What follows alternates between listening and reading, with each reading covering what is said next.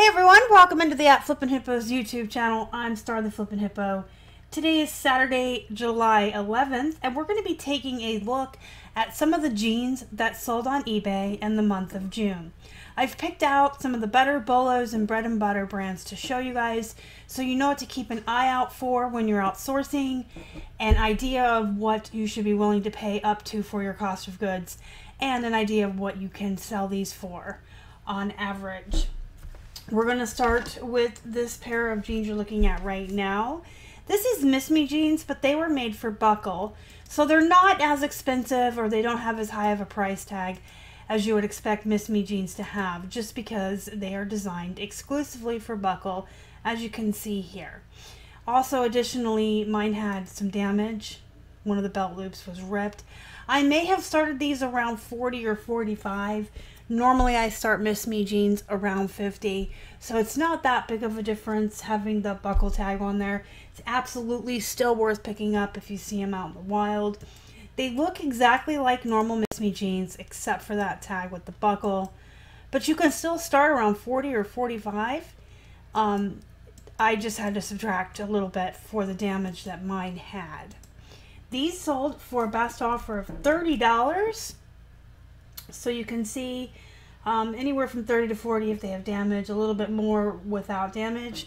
So you should be willing to pay up for these. I would probably still pay $6 or $7 for these. Then we have Adriana Goldschmied jeans. This is a brand you guys should all be looking out for.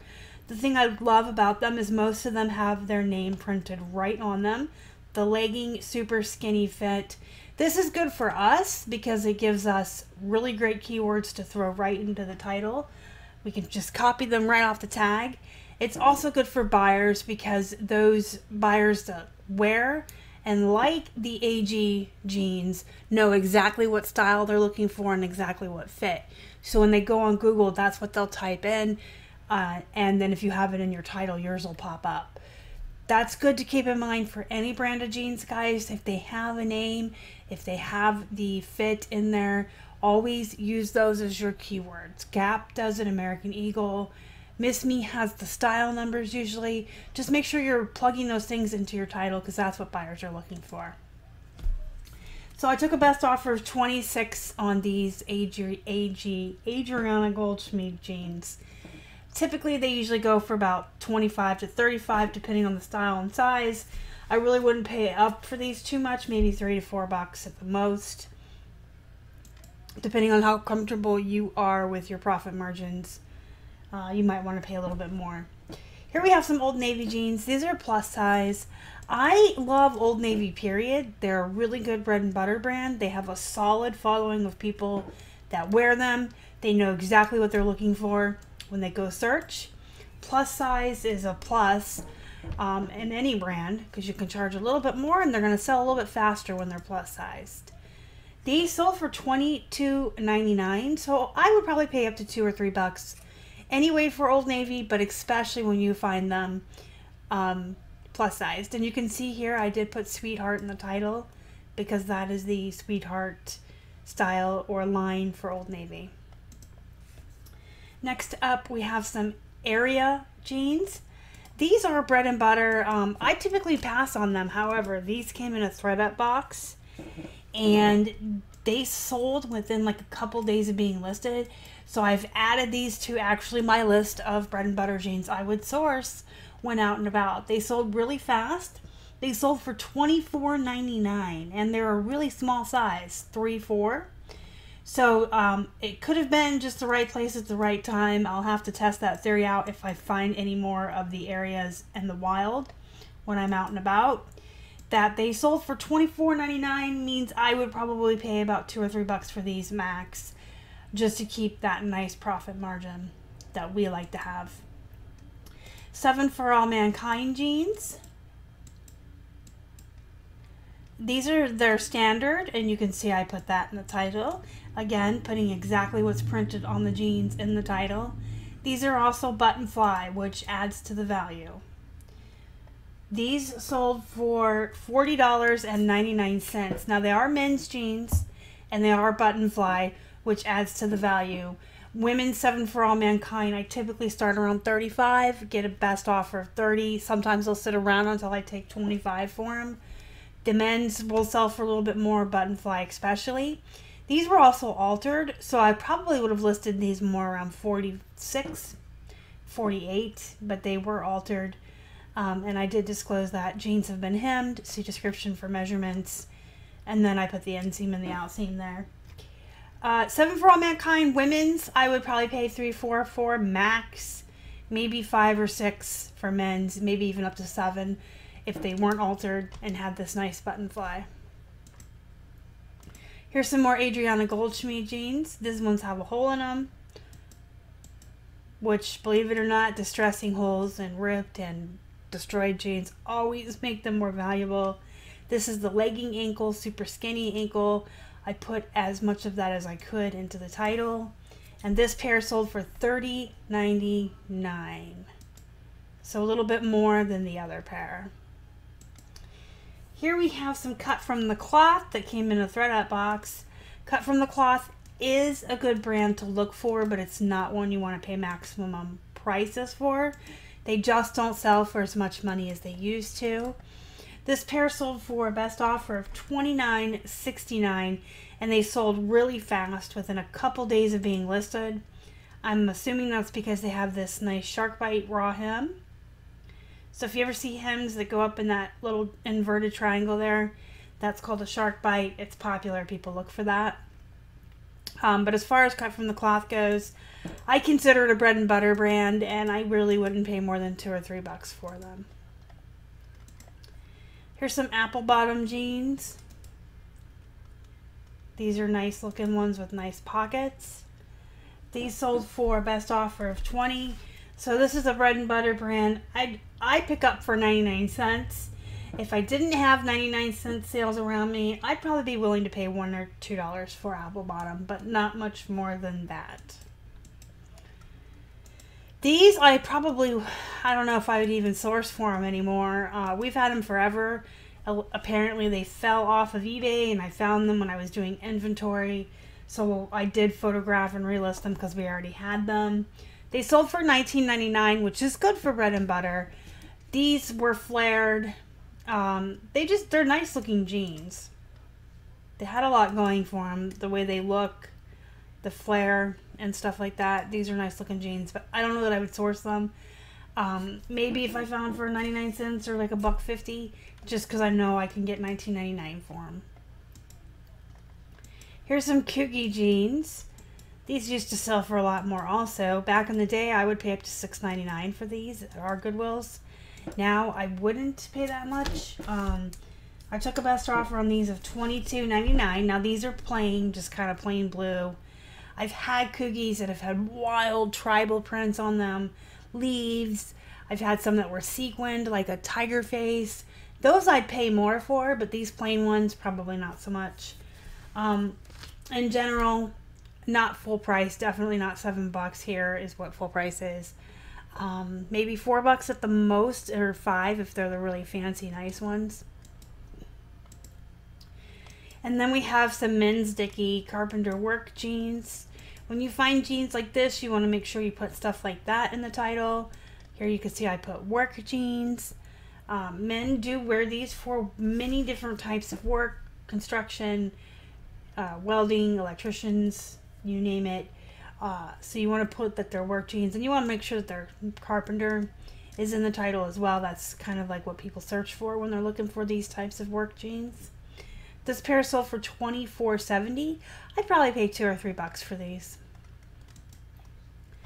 Here's another pair of cut from the cloth. These ones are the boyfriend style, which we do really well with in any brand. This pair sold for $30.99, which is really good for cut from the cloth. I'm going to say it's because it was boyfriend and they were distressed. This is something that was new to me. I found in a thread-up box that I've now added to my list to be looking for when I'm outsourcing. They're women's addicted jeans. Now this particular pair was boot cut. Really nice looking jeans with the nice pockets on the back. These sold within a couple days of listing for a best offer of $27. So I will definitely be looking for these, and I would pay up to $2 or $3 for them. Guys, you guys already all saw the Janko jeans. So excited. These came in a wholesale box, so I didn't find them in the wild. I didn't have the chance of, you know, that thrill of the hunt to get these. There is this pair with the tribal crown, and you can see on the tag, these are the Janko tribal, so I did put that in the title.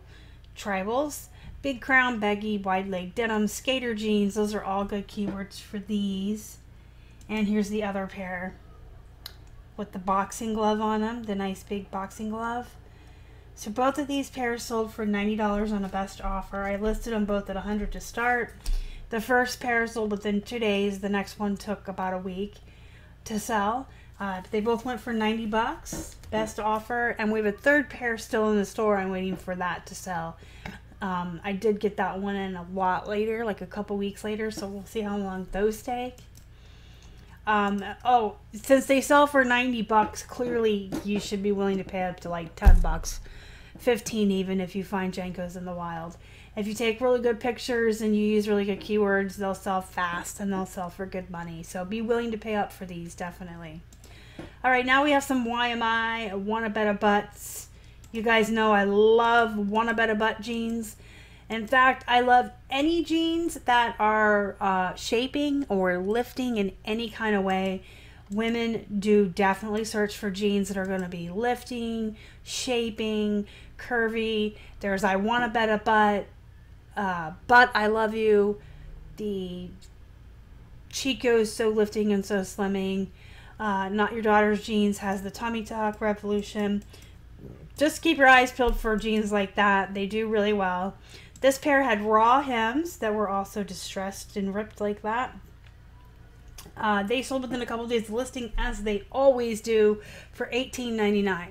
Now, the Wanna Bet a Butts never sell for a lot, but they sell super fast. As soon as I can get them in the store, listed, they're sold.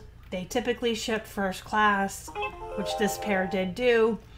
So, you know, $2, $3 maybe in the wild, just because it's such a fast turnaround and you're not sitting on them forever. And then, of course, here's some Miss Me jeans. I personally pay up to $7 for straight up Miss Me jeans that aren't made for buckle, I guess is what I'm trying to say. If they're just Miss Me jeans, I will pay up to $7 for them.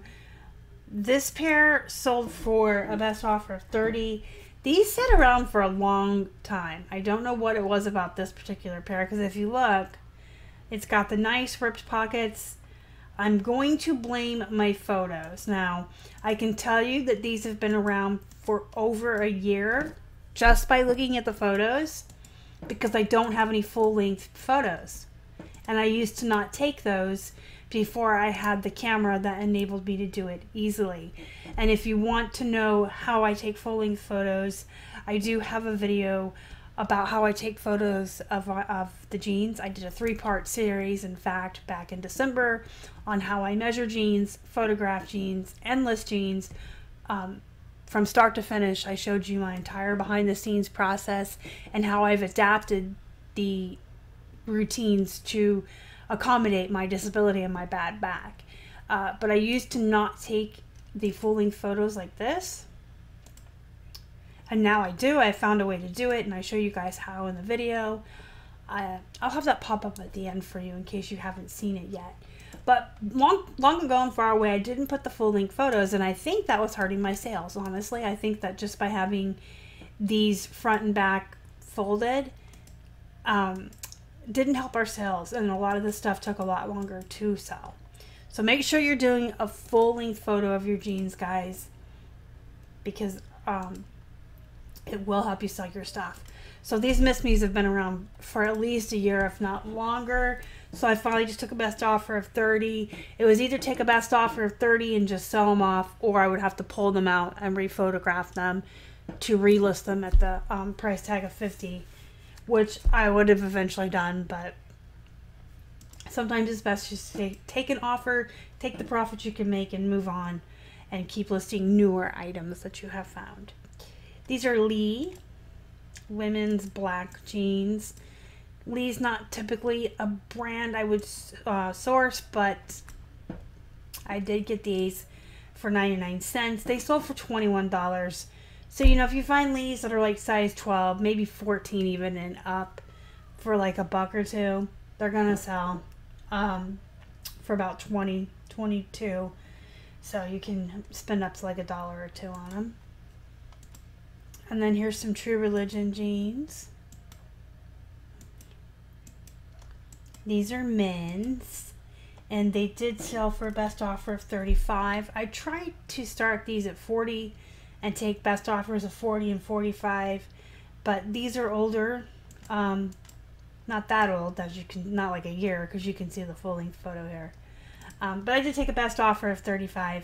True Religion, I would personally pay up to $7 for, so you can figure out what your profit margins are and see if you're willing to pay that much, maybe $5 or $6. And then here we have some Joe's jeans. I took a best offer of $32.49 on this pair. These are the Vixen Ankle Sassy Skinny. So the Joe's jeans typically will also have a really nice name on the tag for you there. You want to put that in your title. That's what people are looking for. If they like the Vixen Super Sassy Skinny Ankle. That's a lot to say. Joe's jeans do pretty well. They'll usually sell for about, you know, $30 to $35. Sometimes a little bit more depending on the style and the size.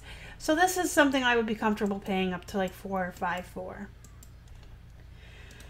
And yeah, like I said, these sold for a best offer of $32.49. So you can see also that I priced all of our jeans higher than I intend to take an offer on, and that's so I can get what I want for them.